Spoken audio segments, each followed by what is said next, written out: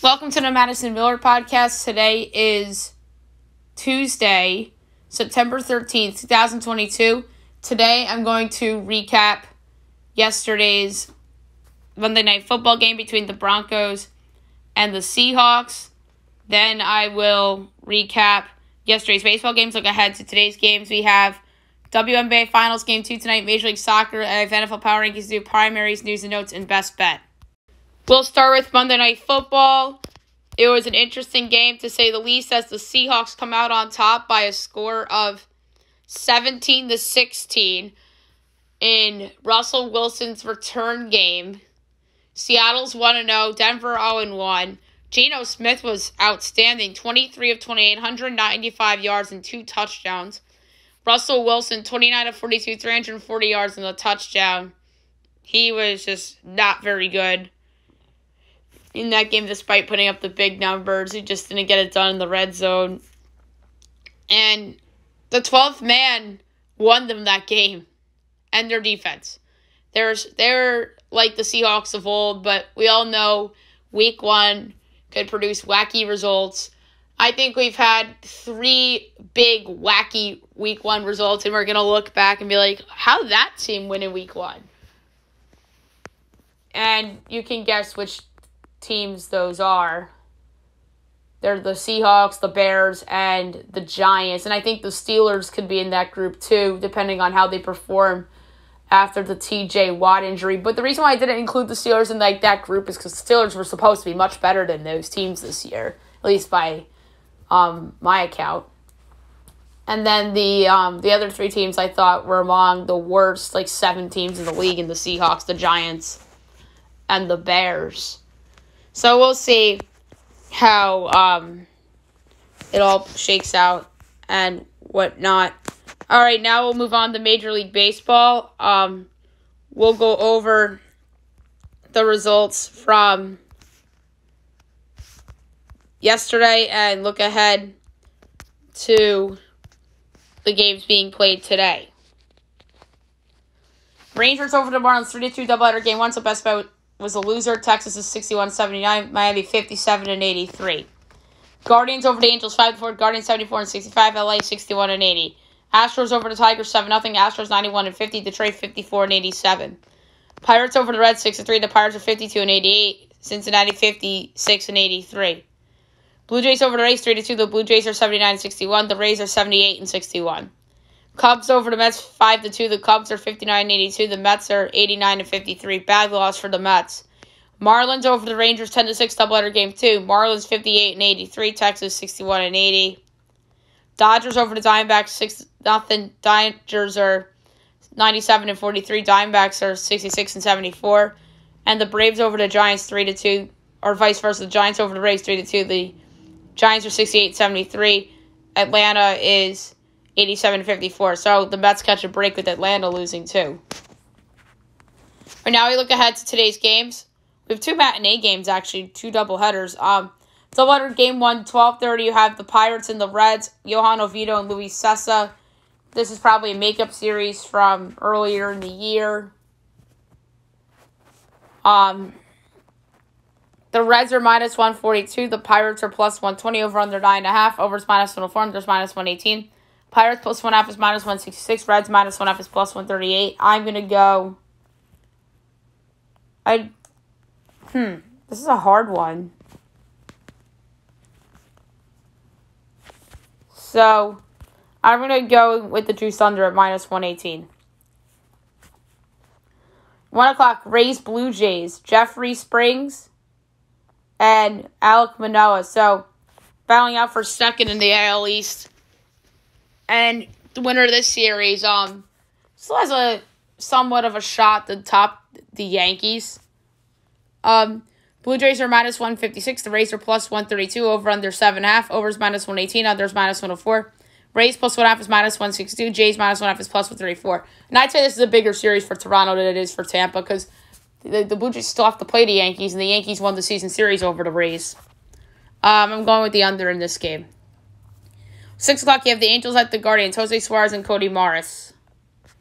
Guardians minus 134. Angels plus 114. Over under 8. Over is minus 106. Under is minus 114. Angels plus 1.5 is minus 192. Guardians minus 1.5 is plus 158. This is another under. Next is 6:30 Astros Tigers. Hunter Brown and Drew Hutchinson. Astros minus 235. Tigers plus 194. Over under 8.5. Overs minus 104. Unders minus 118. Astros minus 1.5 is minus 138. Tigers plus 1.5 is plus 115. I'm going with the Tigers plus 115. They are pretty tasty as a straight up plus 194, but I'm not going to go there. Next, Phil's Marlins. Bailey Falter and Sandy Alcantara. The Marlins are minus 132. The Phillies are plus 112. Over under 7. Overs minus 120. Unders minus 102. Phil's plus 1.5 is minus 210. Marlins minus 1.5 is plus 172. Under. Auto under for Sandy Alcantara. Doubleheader game 2. Pirates Reds. Luis Ortiz and Reynel Espinal. Game lines aren't posted yet. Both these guys are making their debuts.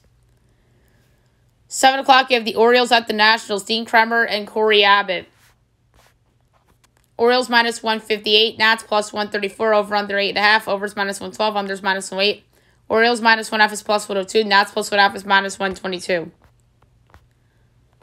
Tough one, but I'm going to go with the over.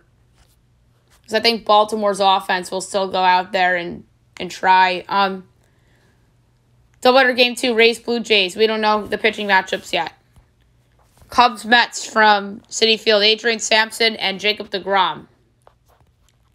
Mets minus 420. I don't think I've seen a larger favorite this year. Cubs plus 330. Over under 7. Overs plus 102. Unders minus 124. Cubs plus 1.5 is plus 150. Mets minus 1.5 is minus 182. I'm going to go with first half total over 3.5 because I think the Met offense will bounce back a little bit. Yankees Red Sox from Fenway. Garrett Cole and Nick Pivetta. Cole and Fenway not kind because of Rafael Devers his last time there. Yanks minus 166. Red Sox plus 140. Over under 8.5. Overs minus 106. Unders minus 114. Yankees minus 1.5 is minus 102. Red Sox plus 1.5 is minus 118. I'm going Red Sox run line plus 1.5 at minus 118. I'm not suggesting that Boston's going to win the game outright, but I think it'll be a one-run game either way. Royals Twins at 7:30. Chris Bubick, Joe Ryan. Twins minus 188. Royals plus 158. Over under 8.5. Overs minus 106. Unders minus 114. Royals plus 1.5 is minus 134. Twins minus 1.5 is plus 112. Over. Brewers Cardinals at 7:45. Matt Bush and Jordan Montgomery. Cards minus 190. Brewers plus 160. Over under 8. Minus 110 each way. Brewers plus 1.5 is minus 130. Cards minus 1.5 is plus 108. Under. Jordan Montgomery's been a beast since the trade. 8 o'clock. A's Rangers. Ken Waldichuk and Cole Reagans. Rangers minus 144. A's plus 122. Over under 8.5. Overs minus 104. Unders minus 118. A's plus 1.5 is minus 170. Rangers minus 1.5 is plus 140. I like the over. Rockies White Sox. Chad Cole and Michael Kopech. White Sox minus 205. Rockies plus 172. Over under 8.5. Overs minus 105. Unders minus 115. Rocks plus 1.5 is minus 125. White Sox minus 1.5 is plus 104. I like the under in this game a lot. 9:30, Dodgers Diamondbacks. Clayton Kershaw and Merrill Kelly. Dodgers minus 196. D-backs plus 164. Over under 7.5. Overs minus 118. Unders minus 104. Dodgers minus 1.5 is minus 115. D-backs plus 1.5 is minus 104. I'm going with D-backs run line plus 1.5 is minus 104. Padres Mariners. Yu Darvish and Logan Gilbert. Good pitching matchup. Padres minus 104, Mariners minus 112, over under 7, overs minus 115, unders minus 105. Padres minus 1.5 is plus 150, Mariners plus 1.5 is minus 182. So for the lines, maybe like 48-52. A little above that.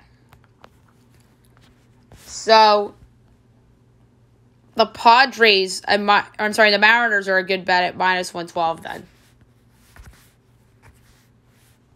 At 9:45, the Braves at the Giants. Kyle Wright, Jacob Junis. Braves minus 172, Giants plus 144, over under 7.5, overs minus 118, unders minus 104. Braves minus 1.5 is minus 102, Giants plus 1.5 is minus 118. Giants again, run line plus 1.5 and minus 118. These numbers are crazy.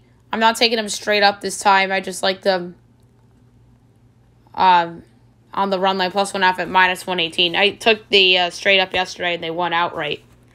All right, WNBA Finals Game 2 will be tonight between the Aces and the Sun. It should be a really fun and entertaining game. 9 o'clock on ESPN. In terms of a projected line, I would say, I project Vegas as a 7-point favorite tonight. Or I'm sorry, take it back, a 10-point favorite. They're home. Oh my God. They're favored by 4.5, totals 163.5. I'm laying it with Vegas. I love the Aces. They're so good. I know it was close last time, but I don't think it's going to be close this time. So I'm going to lay the 4.5 with the Aces against the Connecticut Sun. We have a couple Major League Soccer games that we have to talk about. There's 5 of them to be exact. Fun having soccer on a Tuesday. 7:30 you have CF Montreal and Chicago. Montreal winners 3 of their last 5. Chicago won their last one, but winless in the previous 4 before that. I would assume Montreal's favored on the road. Or no, they're home. My bad. I thought Chicago was home. Montreal's minus 200. Chicago plus 440. Draw plus 320. I'm going to go under 2.5 goals plus 130. 8 o'clock. Miami hosts Columbus. Miami losers their last 3. Columbus 1 win in their last 5. Miami plus 125. Columbus plus 195. Draw plus 230. Columbus needs the game. Miami is 5 back. They need it if they want to get back in it. So I'm going to go with the draw here at plus 230. Minnesota hosts LAFC. This is an interesting game. Minnesota losers are the last 3. LAFC 1 win in their last 5.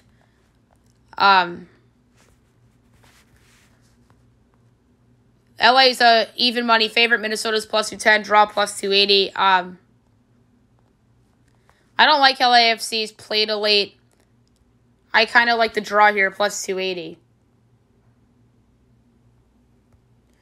And the LAFC is under some pressure here to win, because if they lose and say the Philadelphia Union win their next game, Philly's literally going to put away the home field advantage or the postseason on them. 8:30, Houston and New England. Both teams 1 win in their last 5. Houston's a plus 155 home favorite. New England's plus 140. Draw plus 240. Houston's sort of out of it. They're 10 back of even 8th, 13 back of the playoff spot. I'm taking the Revolution on the road at plus 140. And then the other 8:30 game, KC hosting DC United. Both teams drew in their last 2 games. DC United's out of it. KC's out of it too. I would assume KC's favored because they're home.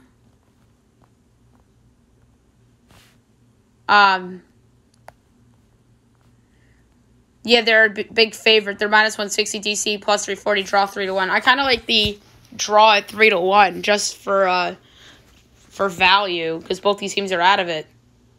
All right, now I'll move on to the NFL Power Rankings as we head into Week 2.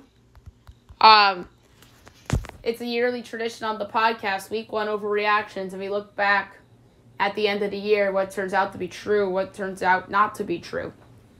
Number 32, the New York Jets. Joe Flacco is a significant downgrade from Zach Wilson. There are some people that thinking that there was no drop-off, which is insane. Number 31, the Houston Texans will be competitive all season. 30, the Chicago Bears, team better than expected. 29, the Atlanta Falcons, same old Falcons. How they blew that game. Doesn't matter who the coach or the quarterback is and who's on defense, same old Falcons. 28, the New York Giants. Saquon Barkley is the favorite for the comeback player of the year. 27, the Jacksonville Jaguars. Trevor Lawrence isn't going to make the big leap. 26, Washington Commanders. Carson Wentz will actually stay healthy and produce. 25, the Seattle Seahawks. Geno Smith starts all 17 games. 24, the New England Patriots. The preseason proved to be the real Patriots. 23, the Arizona Cardinals.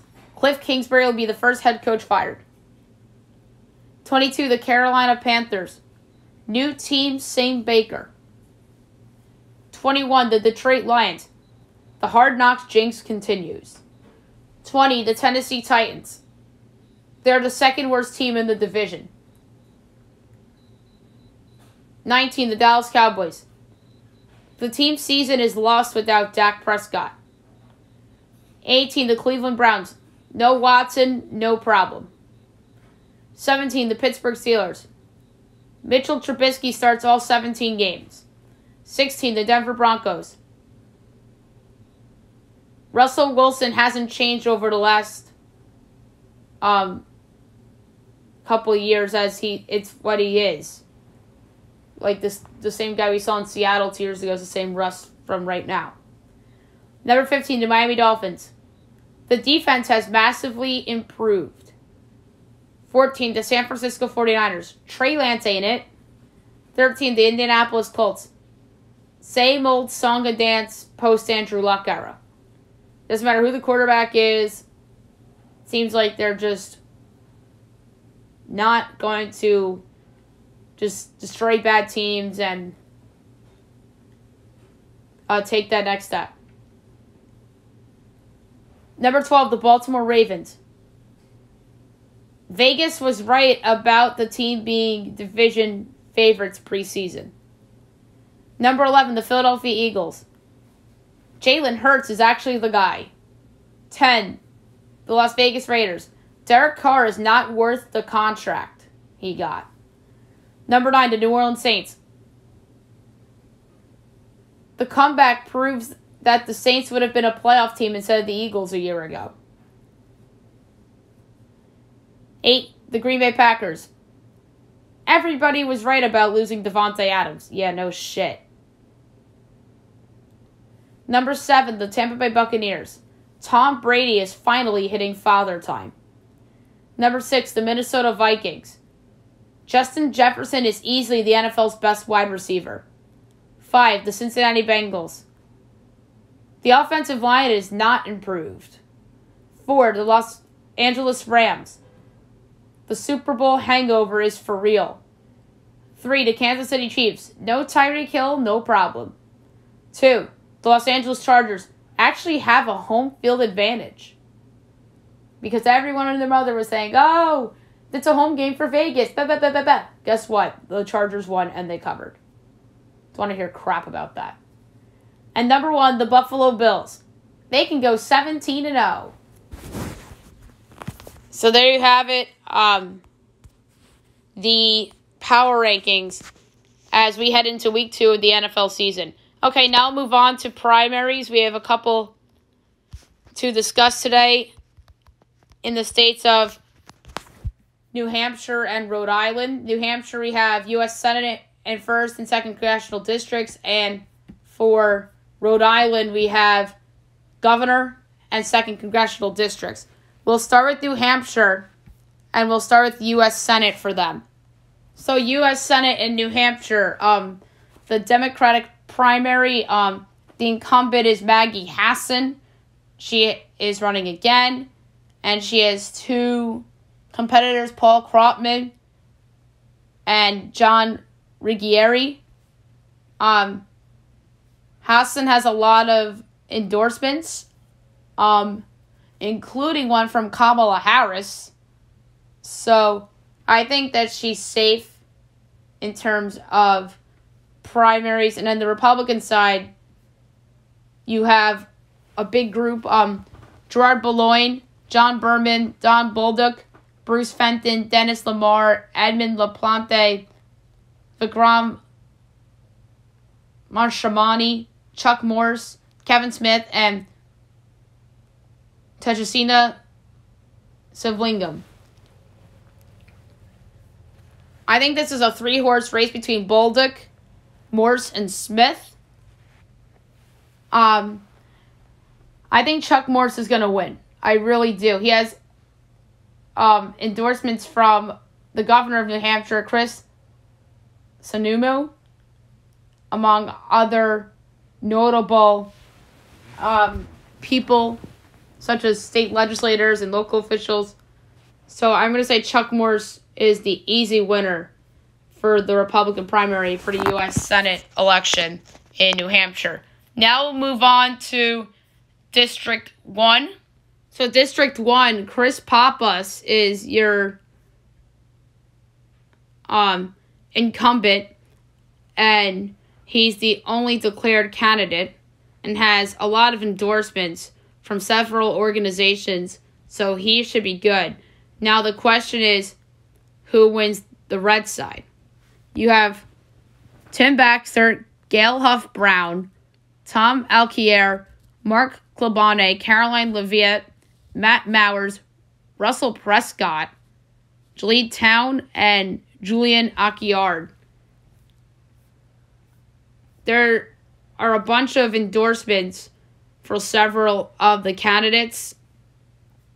But I think that Tim Baxter, in being a state rep, will win this Republican primary and go up against Chris Pappas for District 1. And District 2, you have the lone Democrat declared Annie Custer, who is the incumbent, so I think she's safe. And then Republicans, we have a couple of them. We have Scott Black, Robert Burns, Michael Callis, George Hansel, Jay Mercer, Dean Poirier, and Lily Tang Williams. So this is an interesting one. I think it's between Robert Burns and George Hansel. Hansel has an endorsement from Governor Sununu, which Sununu, my bad. So that is something very interesting. I think it's a 2-horse race. And with Hansel being a mayor, I think he will win this primary over Robert Burns here. And I quickly want to touch on a gubernatorial for New Hampshire as well. So you have Tom Sherman as the Democratic nominee and declared Republican nominees, including Sununu. You have Julian Acciard, Jay Lewis, Richard McMahon, Thad Riley, and Karen Testerman. I think Sununu has it. I would be surprised if he lost his primary, and this race is one of 6 Republican-held governorships up for election this year in a state carried by Joe Biden in the 2020 presidential election. We talked about how Massachusetts was won on last week's show. All right, now we'll do Rhode Island. We'll start with their gubernatorial election primary. Their incumbent governor is Dan McKee, who is a declared Democratic candidate. Has some competition.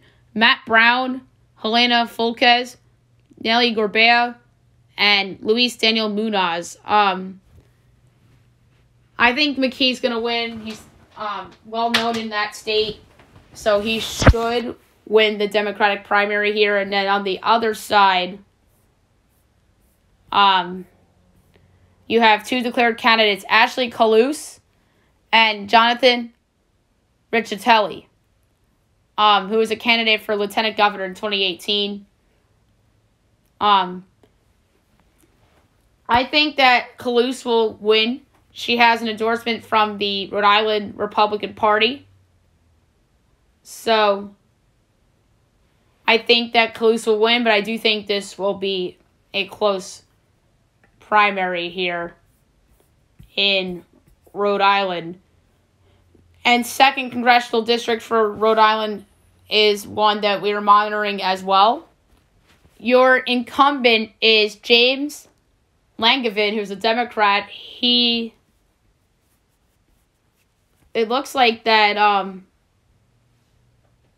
is not reseeking elections. So this is wide open here on the Democratic side for the second congressional district in Rhode Island. So you have Omar Ba, Spencer Dickinson, Joy Fox, Donald Keith, Seth Magaziner, Sarah Morgenthau, David Siegel, Cameron Moquin, Michael Neary, Ed Pacheco, Nicole Alexander Scott, Gabe Amos, Sam Bell, Dylan Conley, Brendan Doherty, George Alorza, Helena Folquez, Nelly Gorbea, Jim Langevin, Nicholas Mattiello, Sabrina Matos, Carol McEntee, Joshua Miller, Michael Neary, James Sheehan, Joe Shikarki, and Teresa Tanzi.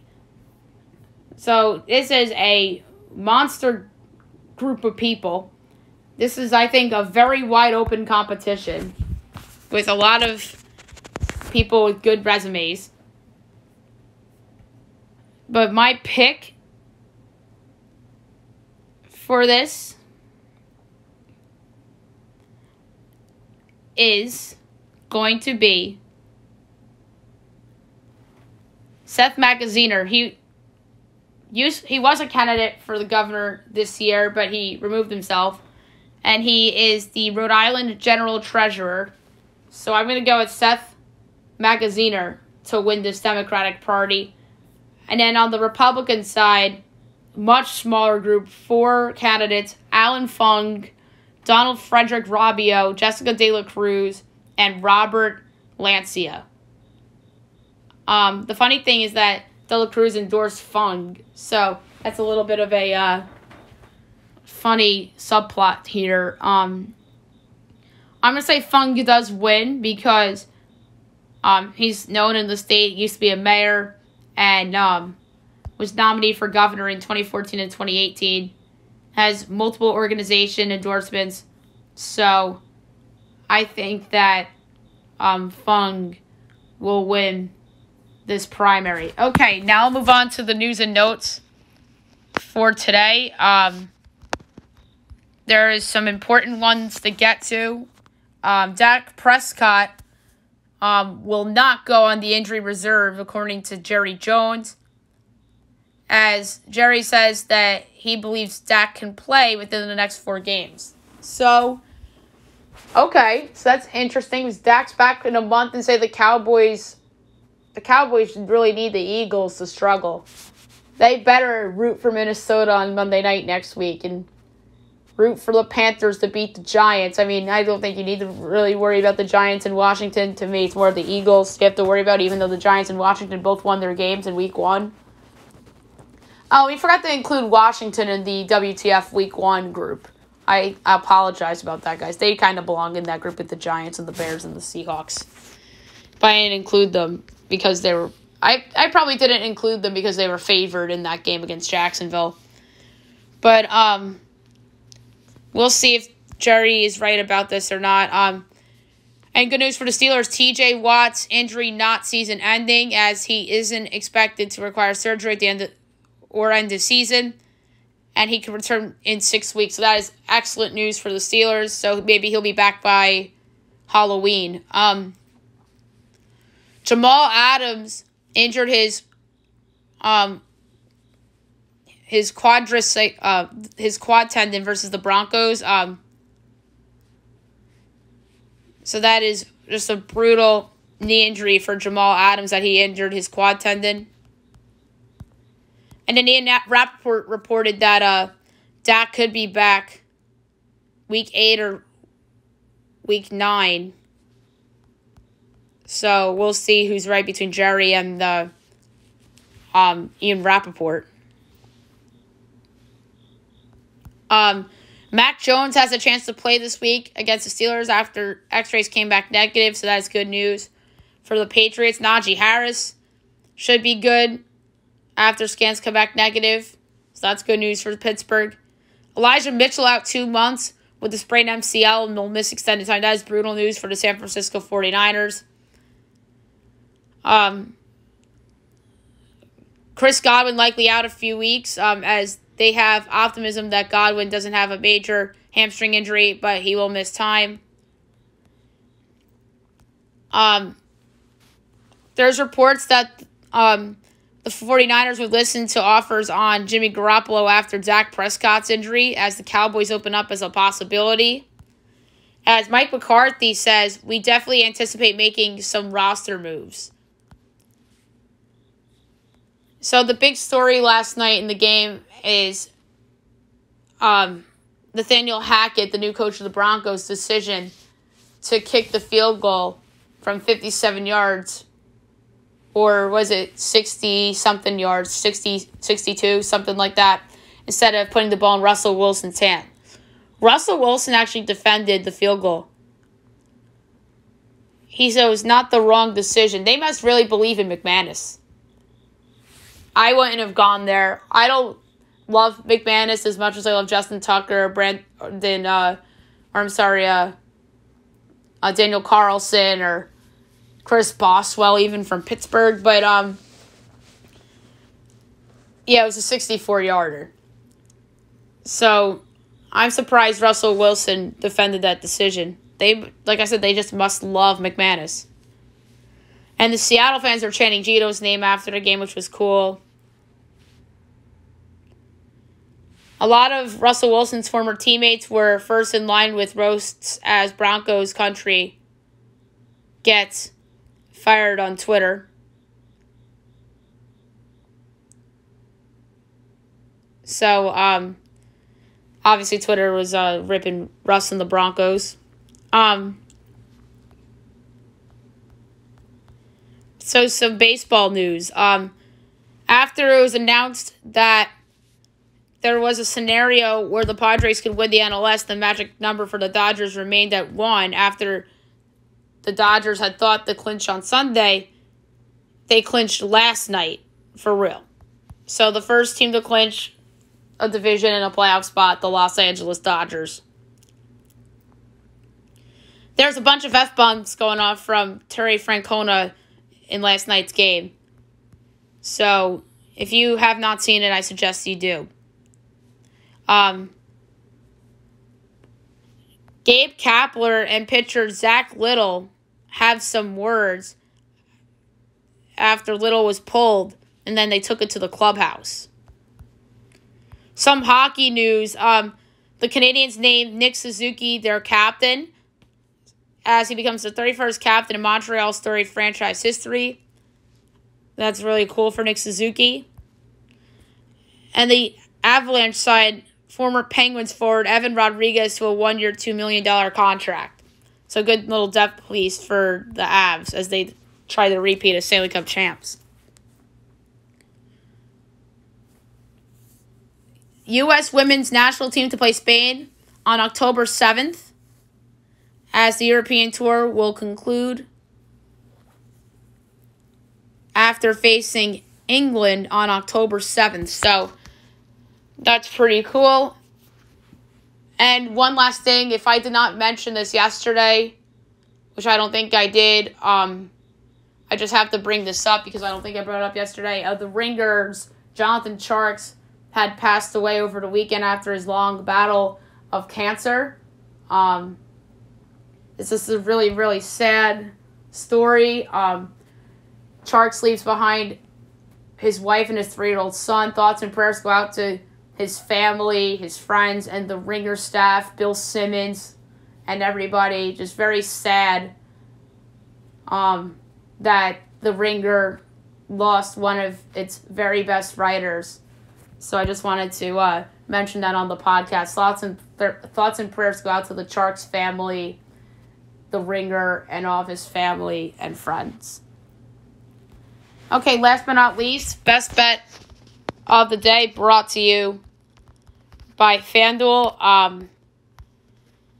There's some interesting ones that I might go with. I thought about going with Vegas in WNBA Finals Game 2, but I am not going to go there. I'm going to lay a quarter unit on a baseball total I actually really like, and that's the under in the White Sox-Rockies game. I just think that Michael Kopech will dominate the Rockies lineup. So give me under 8.5 between the Rockies and the White Sox for my best bet of the day. So that's it for today's show. I'll be back tomorrow recapping the baseball, the soccer, the WNBA, the primaries. And then we have news and notes and best bet for you as well. Hope you guys have a great day, everyone.